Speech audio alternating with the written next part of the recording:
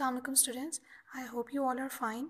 As in our previous videos, we have completed our second chapter, which was Nicobobinus.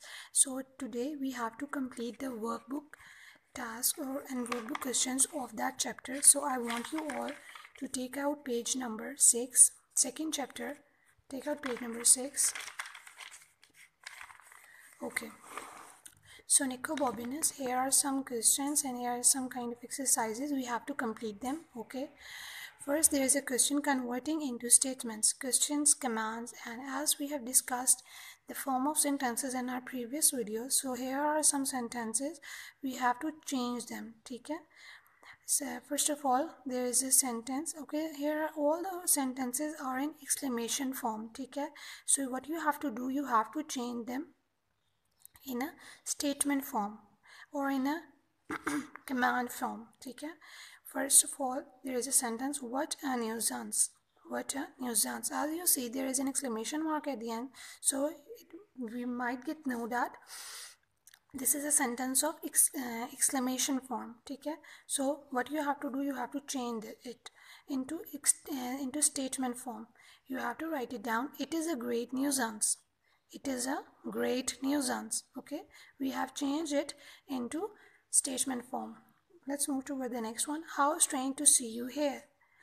How strange to see you here. You have to write it down in the line. It is strange to see you here. It is strange to see you here. Come on to the next one. What wonderful weather we are having. What wonderful weather we are having. You have to write it down. You have to write it down. We are having such a wonderful weather. We are having such a wonderful weather. Come on to the next one. We talked 20 miles. We are very tired. You have to write it down. After walking 20 miles, we were very tired. Okay, after walking 20 miles, we were very tired. Come to the next one. What nonsense you are talking. What nonsense you are talking. You have to write it down. You are talking a lot of nonsense, as we have changed it into statement form. Okay, come on to the next one. Attention. Attention. This is a statement form. As you can see, there is an exclamation mark at the end. Now we are changing it into command form. Alright. So what we are going to write it, please pay attention. Please pay attention, as we have changed it into command form. Okay. Come on to the next one. Run quickly. Run quickly. You have to write it down. Try to run quickly. Try to run quickly. Come on to the next one. How wonderful you are. How wonderful you are. You have to write it down. You are a wonderful person. You are a wonderful person. I hope you all get cleared with this part. Now let's move towards part B, which is on page number 7. Dictionary work. Put the following words into alphabetical order and write a definition for each. Okay, so here are some words. As you can see, undergrowth, summer, bold, completely, comrade, remind. Okay, first of all, you have to put them in alphabetic order. Okay, so as you know that B, after A, it comes B. So bold comes first, then completely, as it is starting from C. As it is starting from C, so completely comes second on the second number, then comrade. Make them number 1, then number 2, then number 3. Okay? Bold is on first, completely is on second, then comrade is on third, then remind is on fourth, then summer is on fifth, and then undergrowth is on sixth. Alright, I hope you all get cleared. Now what I am going to say is, you have to write down the meanings, you have to write down the definitions of these words, as these words are so easy. So what you are going to do is, you have to write down the meanings and definitions of each word, okay, in these lines. So this is a kind of a short homework for you. Okay, you have to write down the definitions of each word over here.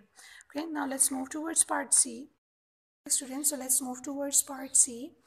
Now here is learning about language. Some of the following are not complete sentences. Can you say why they are not complete? Okay, as you can see, here are some sentences and they are incomplete. Why they are incomplete? Because here they didn't mark any, in some places they didn't mark helping verbs, and they didn't mark appropriate words. Okay, so what you have to do is you have to make them proper and you have to make them complete as well. Okay, so we are starting with the first sentence and we have to make them complete and appropriate. Okay, so let's move toward the first sentence, which is the boy speaking to my brother and sister sitting on the swing. So the boy speaking, this is not appropriate. You have to write it down. The boy is speaking. Okay, you have to mention is as in helping verb over here.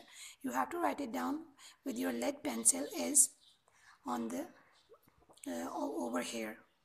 The boy is speaking to my brother and sister sitting on the swing. Okay, let's move toward the next one.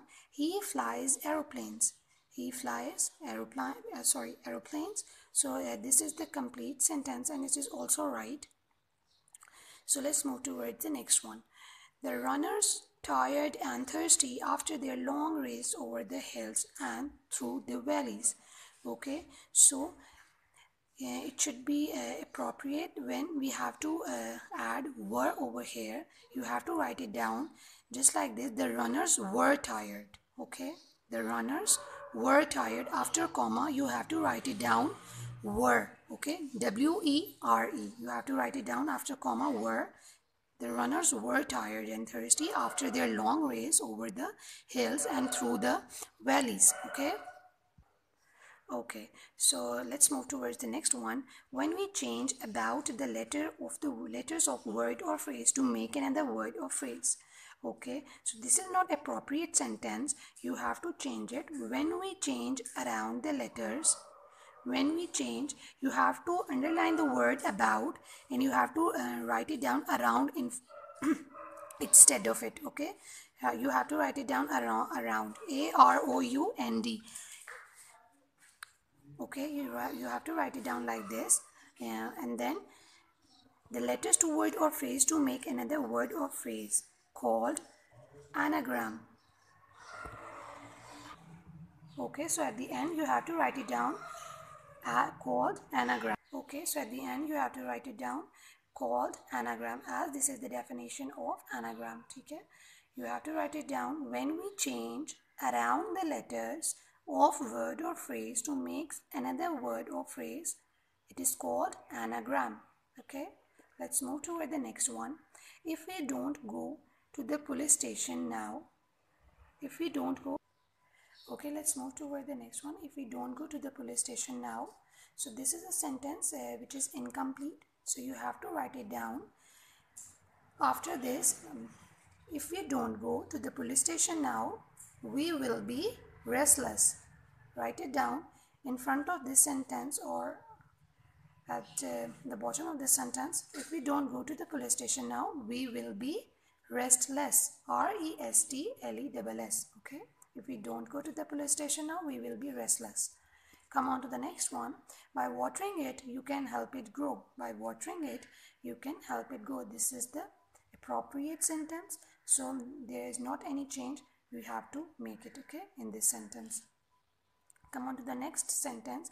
It is of no use to anyone. It is of no use to anyone. This is also appropriate and complete sentence, so we have to we don't have any use to make it change. Okay, we are not making any change in this sentence. Come here, this is also appropriate, which is the last one, and we are not making any change in this sentence also. Okay, so let's move towards the next page, which is page number 8. Rewrite the incorrect sentences. Make sure you write them complete sentences. Okay, students, so what you have to do is the sentences which are incomplete over there over here, you have to rewrite them in this page. Okay, on part 2, and in these lines you have to write it down, these sentences on the page, on this page over here on page number 8.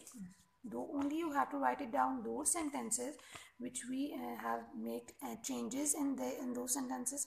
Okay, you have to write it down only those one.